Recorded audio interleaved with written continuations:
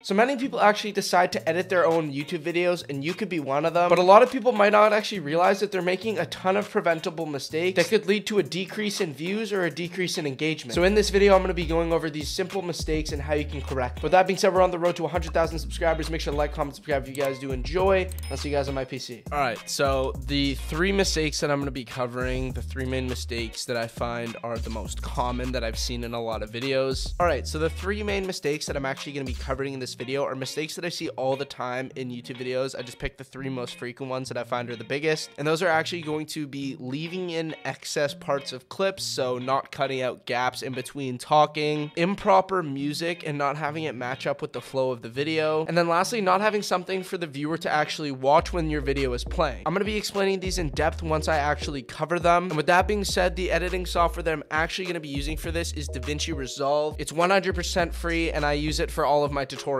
I'll have a download link to that in the description if you guys want to check that out. With that being said, let's fix these mistakes. All right, so the first thing I'm going to do is I'm going to open a new project, and we can just name it absolutely whatever we want and press create. And then from there, what I'm going to do is I'm going to go to the edit tab here in DaVinci Resolve, go to file, project settings, and then change our frame rate to 60. The resolution should be fine, so you could just leave it, but just make sure it's 1920 by 1080. Then we're going to press save. So the first mistake that I'm actually going to be covering is having gaps in your speech or video flow in general. So what I'm going to do to actually demonstrate this is I'm going to take a random intro from one of my videos, and I'm going to show you how you can actually fix this. So as we can see here in the recording that I have, we can see that there's gaps in my speech as we go along through the video. And I feel that something a lot of people don't do is they actually don't cut these out, which can just lead to, you know, kind of a static. I'm just going to show you as an example, like a kind of just like a "What's up, guys?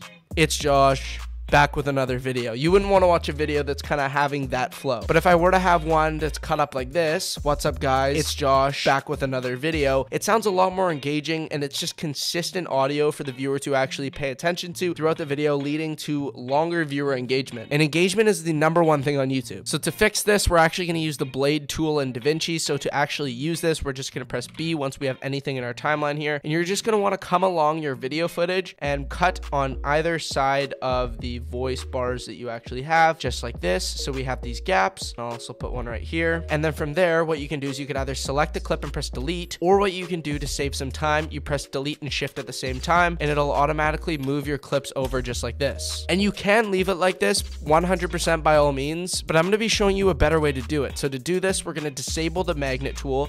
We're going to drag up our clip like this, and we're just going to slightly overlap these two ending syllables right here. And then we're going to do the exact same thing by dragging this over right here. And what this will do is it'll overlap the audio. That way there's just consistent audio all the way throughout, and there's zero gaps whatsoever, because you might have small gaps on either side of your recordings, even though you're trimming it down. And I'll just quickly show you guys what this will actually sound like. Gaming setup. Your gaming setup's gonna want. But that's actually the first main mistake that I notice a lot of people will have in their intros. They'll just have them talking, they'll have breaks in their talking, and I feel like it just takes away from the actual quality of the video. But with that being said, we're actually gonna start talking about mistake #2, which I believe is the most overlooked mistake in terms of viewer engagement, and that's going to be your music and the vibe of your music not exactly aligning with the flow or style of your video. So what I mean by this, and trust me, I've actually experienced my fair share of this on YouTube, and I've had a lot of trouble with it, is not exactly having the right music aligning with my style of video. Obviously, you know me, I like to talk fast. I like to have almost like a positive voice tone when I'm talking, and I actually used lo-fi music, which didn't align with the style of my video at all. It's very like slow, and obviously if my voice is fast and I have a positive tone, it doesn't really align, and it just kind of throws the tone of the video off. This isn't something that I noticed immediately. It wasn't until I actually started watching my own videos to see what I could actually be doing better. That was one of the main things that I realized. I realized that it just seemed a bit awkward, and I wanted to kind of learn about this and get better at it. So now I've kind of actually switched over to like a faster paced rap style of music. So the #1 thing that I would recommend is research and take your time and feel out the type of video that you're actually making, and try to find a style of music that actually fits that. So for example, if you're doing a tutorial and it's more like a laid back kind of calm thing, by all means you can use lo-fi music as long as you feel like it matches the tone of your video. But if you're doing some sort of voiceover and it's faster paced, or even like a Fortnite gameplay or any sort of video game gameplay, I would recommend using like a hip-hop style background music song. And then if you're doing like a comedy video, I would recommend using kind of background music that's more like upbeat and comedic, kind of like the music that C-Day uses or any other sort of comedy style YouTubers. But yeah, once you've actually identified the type of music that you feel works best with your video, you can actually come on over to your editing software, and I'll show you how you can actually use this. So for example, you can come on over to where you've actually downloaded these songs, and then what you can do is you can drag it in. And the first main tip that I actually have to give you with the song itself is you're going to want to find the main beat drop of your song. So for me, it's actually going to be right here on the song, so I'm going to place a marker here. And what you're going to want to do is you're going to want to land this beat drop on wherever your hook ends. So for example, in all my intros, I have a part where I talk about the video itself, what I'm actually going to be doing in it, and then right after that I start talking about kind of like an explanation, and I tell people to subscribe. So you'll actually want to hit your beat drop right after the part where you talk about your main video. So for me, that's going to be right about here. So I'm going to place a marker there, and then what I'm going to do is I'm actually going to align these two markers here. From there, I can just cut down the music to whatever length I want, lower the volume a bit, and just like that, item for your gaming setup. Your gaming setup's gonna, and just like that, the beat drop just actually adds so much more to the video without you even realizing. If you go and watch some of your favorite YouTubers, a lot of people actually do that without you even realizing. And something that I just noticed is just having music that matches the video will just lead to people watching a lot more without them even thinking about it for some strange reason. But now I'm actually going to be explaining the third and final mistake that a lot of people make, which is actually not having something for the viewers to watch while your video is playing through. So there's many different ways you can go about this, being subtitles, pop-ups, video overlays. I'm going to be kind of describing all three of them. So obviously for subtitles, if you have your intro and you're talking, you can overlay just a text layer, and you can kind of make the caption whatever you want, the subtitle. And a font that I always use is either Mont or I use Burbank, and that's the Fortnite font if you guys don't know, but I'm going to be using Mont because it's my favorite subtitle font. You can change it to either, I would recommend yellow, red, or white, because those are researched to be